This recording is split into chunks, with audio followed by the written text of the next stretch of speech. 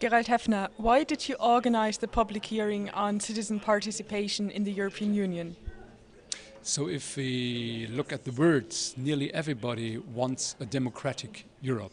Everybody talks about we need more democracy in Europe. The treaties talk about democratic Europe.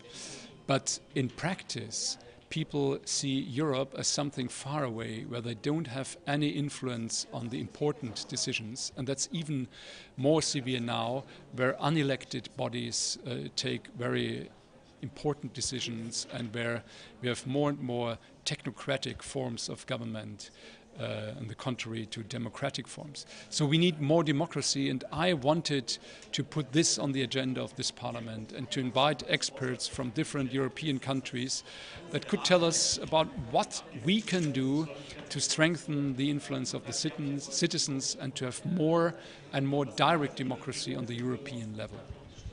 In your view, which was the most important issue that was discussed at the hearing today? For me, the most important finding, I would say, was that most colleagues fear direct democracy, especially now.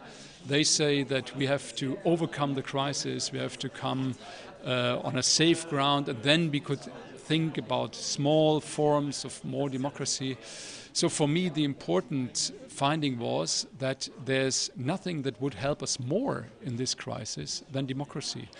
More democracy always was a result of crisis, and mostly when you have a deliberative and democratic approach, when people can share decisions, can discuss decisions, you have much better decisions than without that.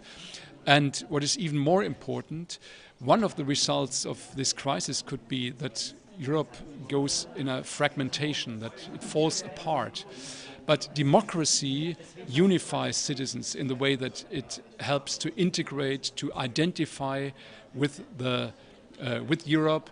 So for me, the important finding is that we have to do whatever we can so that citizens realize it's our Europe. It's not the Europe of the politicians. And therefore we definitely need more democracy. What will be the next steps to realize more democracy in Europe? One step that would be really important is already foreseen in the Lisbon Treaty. There it says in Article 48 that any further treaty changes should be discussed within a European Convention. This convention could be a democratic assembly of citizens, parliamentarians, commissioners and members of governments in Europe. And they could find a way not only to overcome the crisis, but also to create a more democratic European Union. And I think that exactly now, in this crisis, we should do that. We should start this convention in order not only to have better politics in Europe, but also in order to strengthen the liaison between citizens and Europe decision making. So this is what should be the next step. It's foreseen in the treaties, but they do not like to make it. We should call for it.